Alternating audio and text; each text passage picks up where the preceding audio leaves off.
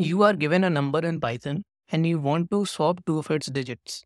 Let's see an example.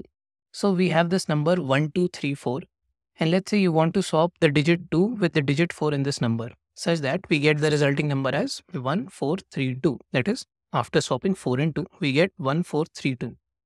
So how will we do this in Python?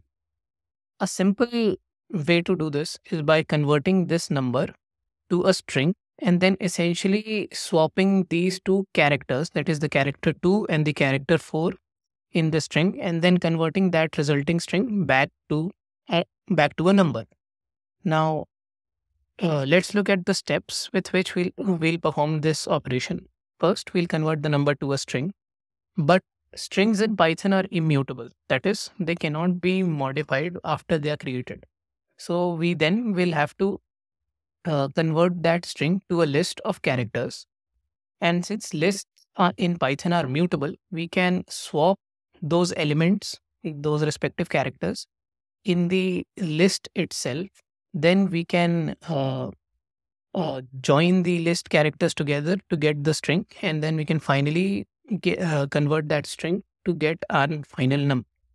Now let's see the code for this for these steps. So first we'll convert the number to a string. So we'll use the str function, pass in the number to get our string. Then we'll create a list from the string.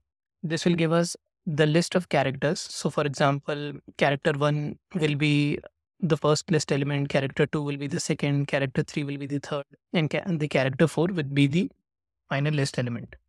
Now we'll then swap the required elements in the list itself. So to swap the elements, we need to know the index of the elements. For example, we want to swap 2 and 4. So they are present at the index 0 and index 3 in the list. So we'll use these indices, sorry, index 1 and index 3. And then we'll use this syntax to swap these two elements in a list. So this particular syntax is used in Python to swap two variables or two elements in a list without using a temporary variable. So once we have swapped those two characters or those two elements in the list, we can get our new string back by joining the elements in the list together by an empty string using the string join function.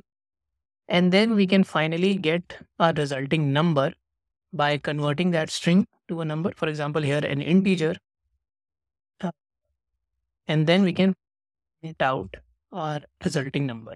So you can see we get the result as 1432. That is the number after swapping the digits 2 and 4 in the original number. Now, since we are using the indices of the digits in the list to swap the number, to swap those digits, we can use this method as well if there are duplicate digits present in our original number. For example, instead of, let's say, 1234, if we have 12324, so there are two occurrences of the digit 2, and you want to swap this particular 2 with 4. So the only change that you need to make here is that you need to identify the indices of the elements that you want to swap. In our case, it is the index 1 and the index 4. So make the required changes on the indexes. And then if we print out the result, you can see we get 14322. That is the result of swapping 4 with this particular 2.